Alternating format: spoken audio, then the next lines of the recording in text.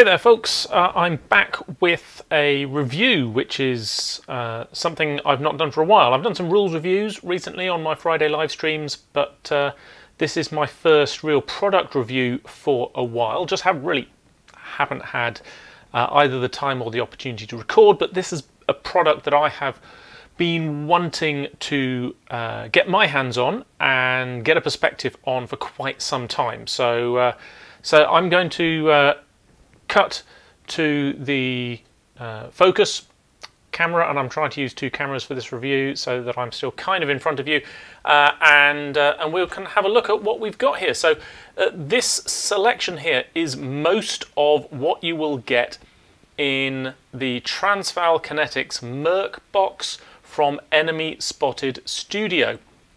Now there is one miniature with one head and one weapon missing from this set because I have done a quick primer and overspray job on one of these miniatures to kind of illustrate something that I worked out later, because the truth is I've already done this review once, but you guys haven't seen it because on review I decided that it wasn't fair. And I thought that instead of sharing that review with you, I would go away and do a little bit more work, a little bit more investigation, and come back and do a fairer review. So you can see what we get in the box. We get 4 bodies along these lines, if my tweezers will do the job for me. This one has a sort of a pseudo exoskeleton on the right arm, nothing on the left arm, and a lot of sort of ballistic style body armor. This one is carrying a rifle which looks to me like I think it's called an AKM. I'm not really up on Russian assault rifles these days, but I think that's an AKM.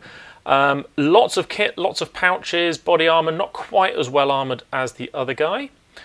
You'll notice neither of them has a head, and this third body has no right arm, no head, no weapon. Otherwise very much like the second one in terms of the kit and pack. And this one's a bit special, so we'll come back to that one later. You get a selection of heads. So the first thing is you get a set of 4 heads with this design. Now this design is very much a nod towards the Infinity, the game, what are they called? The Druze faction in their mercenary factions. In fact, if you'll give me 2 seconds, I will just grab one of those. If I was prepared, I would have got this out of my cabinet before the video. Okay, so the modern Druze designs look like this. If you can see that on screen, this is the modern Druze look.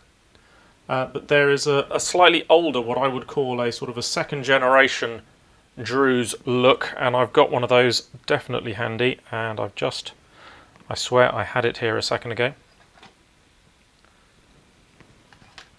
Where's he gone?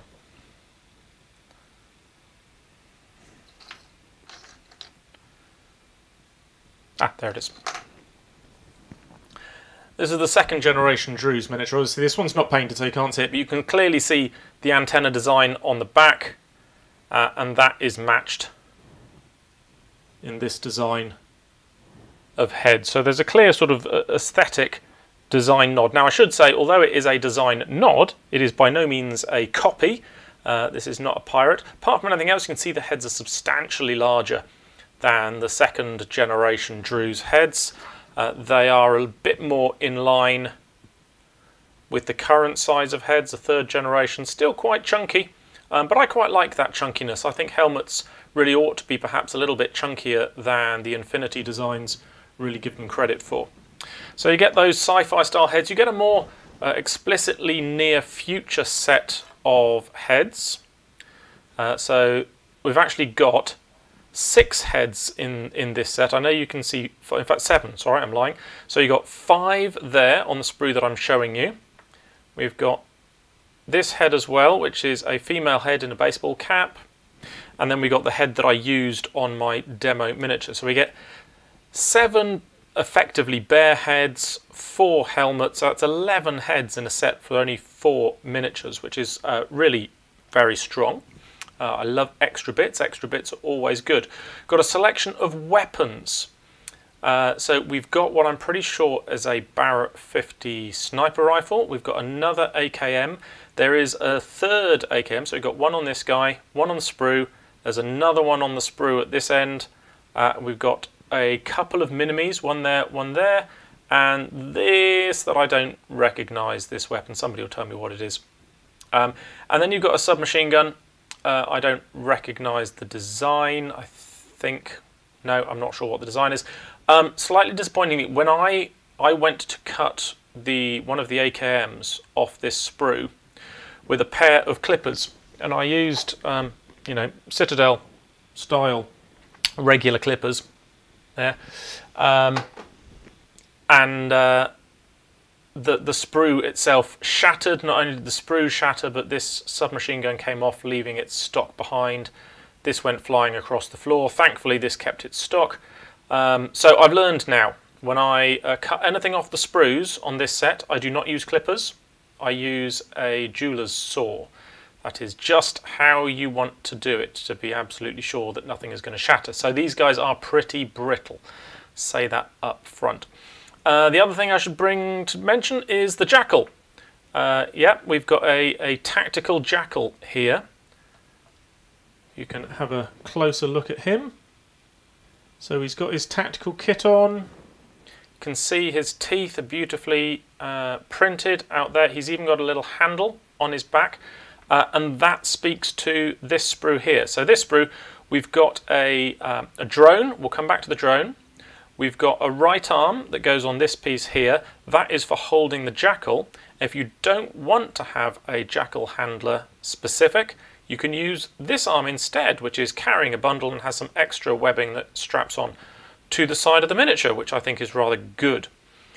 We've got a clear flying rod. That is for the drone. And then there are 5 of these 25mm plastic bases. These I'm not terribly not that impressed with these as bases. They're not the bases I would choose. They're okay. They're fine, I guess. The fact that they've got a very, very glossy finish to them, I don't know if you can see that. Yeah, you can see that in the light there. Very, very glossy finish means that they are going to be quite hard to put PVA glue onto these. If you're going to use these bases, you're going to want to use some sandpaper or something just to buff that up. Otherwise, the glue is not going to stick. Put those to one side. So, thoughts on this. When I first saw the enemy spotted designs, I was initially quite cautious because the photographs on their website seem to show that they've got pretty strong printing evidence. You know, you can see those what I call contouring lines where the different layers have been placed down. There's a bit of jaggedness in the detail. It doesn't look very good. Now, I saw somebody had been painting some of these minis on Instagram. They looked a lot better. I reached out to them and I said, oh, did you print those yourself? And he said, no, I got them from Enemy Spotted. So I reached out to Enemy Spotted and said, can I get some for review? And they said, well, no, but... and they did me a little bit of a deal. I have paid for these. But I got a little bit of a discount on the purchase for the purposes of doing a review. So with that in mind, what do I think? Okay, initially I had high expectations and I didn't feel they were quite met. That was my initial gut feeling, was that there was some missed opportunities here, that there was some detail that just wasn't quite crisp enough, that there was too much evidence of printing contours, and that it generally didn't meet my high expectations. But it was definitely better than the photographs that they have themselves put on their website. So I was sort of disappointed, but that was the point at which I decided that I was being unfair and I needed to give them a second look. So let's take these away for a minute and have a look then, just get these out of the way, at my built and painted example. So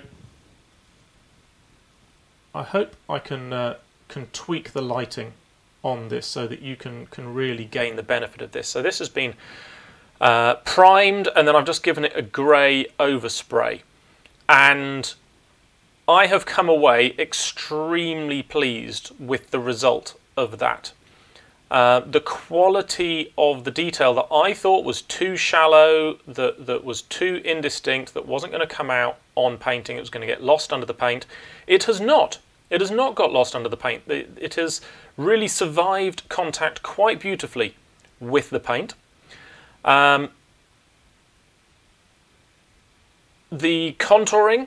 Now, I did give this miniature a very light bit of filing with a fine oval jewellery file.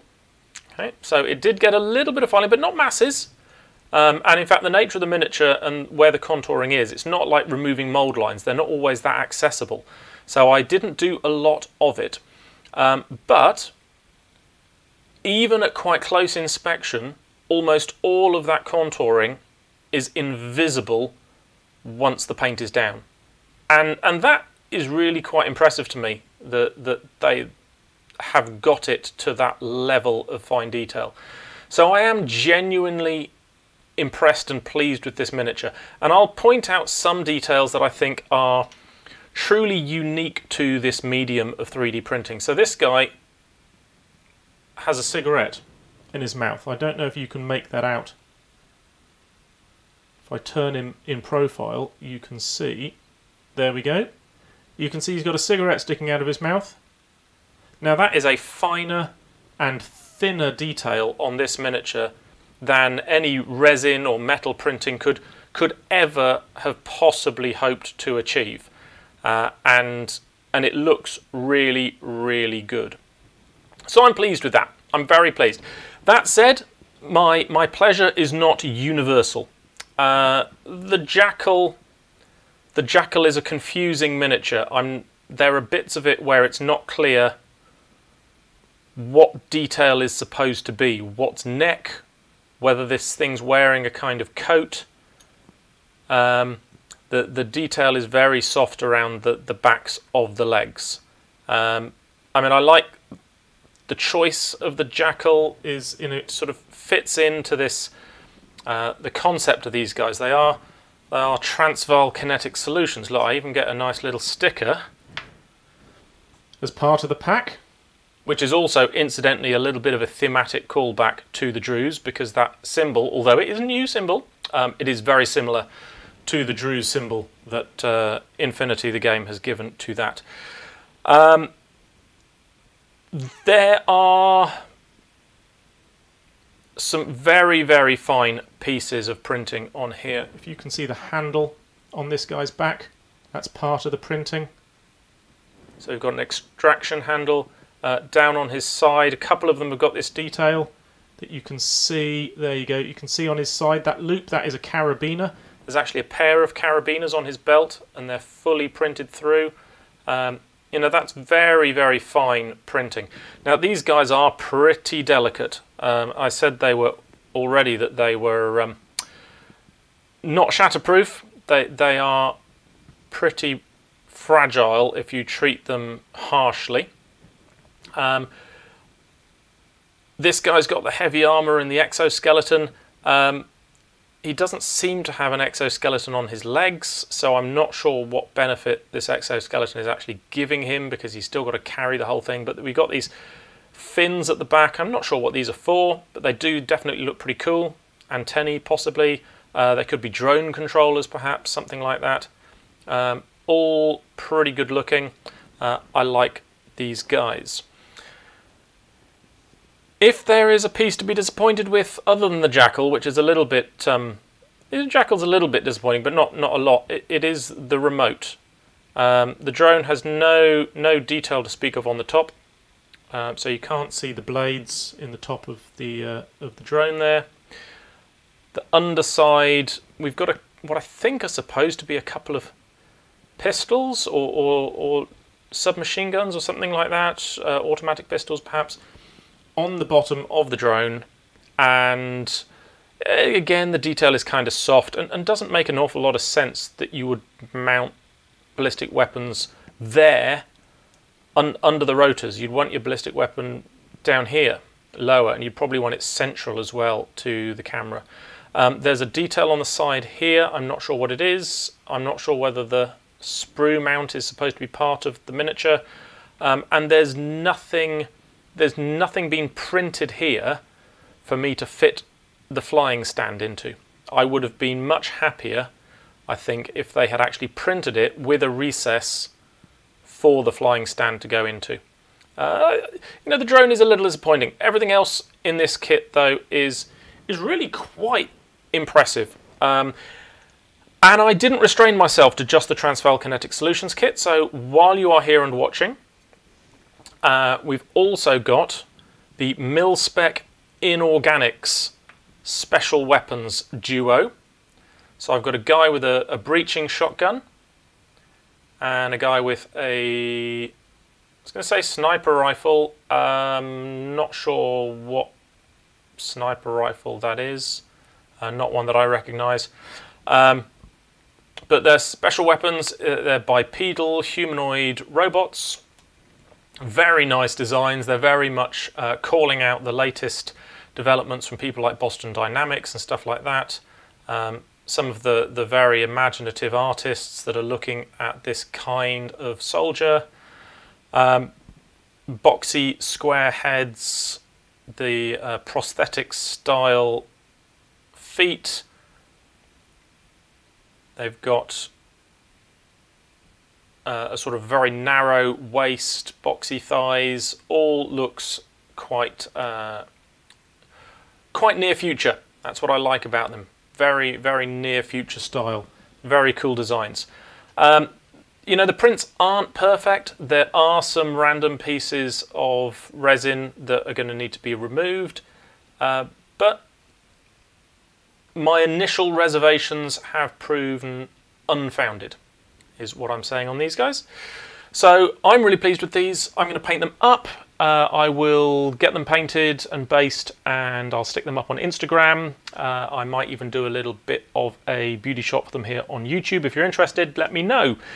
And they will hopefully be making a feature in a future Precinct Omega publication. So overall,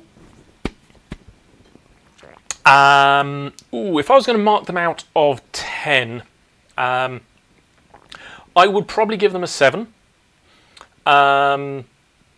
The use of 3D printing has allowed Enemy Spotted to do some poses and postures that would be impossible with traditional casting.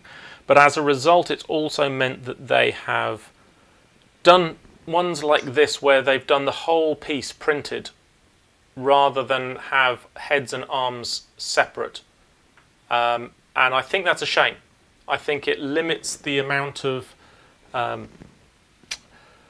flexibility that the hobbyist has from these miniatures. I think it would have been far more interesting for them to be made as multi-part miniatures. The material itself is very brittle. If you step on these, that's it. They are gone. I mean, they'll be in 1,000 pieces. There's no saving them. That is a bit of a drawback. They'd be very difficult to convert without enormous care. And even as I say, when you're clipping them away from their sprues, you use a jeweler's saw or a craft knife. Do not use clippers. That will result in shattering, which you don't want. Oh, I did have one other sort of, this is a niggle of a complaint. Okay, so I showed you this head earlier. This is one of the female heads. They do have 2, I think, female heads on the sprue. Yeah, 2, and one who's wearing a mask that could go either way, and obviously the helmets, which could go either way. So here's one of the 2 female heads on the sprue. This ponytail, I don't know if you can see that. Let's see if you can see that. There is a, let's see if I can, oh dear. It's not playing ball with my tweezers for you. There we go. Okay, that's better. You can see the ponytail on the back. That ponytail does not play well with these high armoured collars. I have found one of these bodies that she is compatible with, which is the dog handler body. She fits quite nicely on that one, just about. I don't know if she's intended to be on that body, if that's part of the design, but it does seem strange to have multiple options and separate heads, and then have one head that only fits on one of the 4 possible bodies. But other than that, not much else that I could complain about. So Transvaal Kinetic Solutions from Enemy Spotted Studios. If only they would do multi-piece prints and then cast them in a more durable resin, rather than just selling the prints directly. Magnificent. Truly lovely miniatures, and I look forward to owning more of them. Simple as that. Right, thank you very much for watching, and I'll speak to you again next time.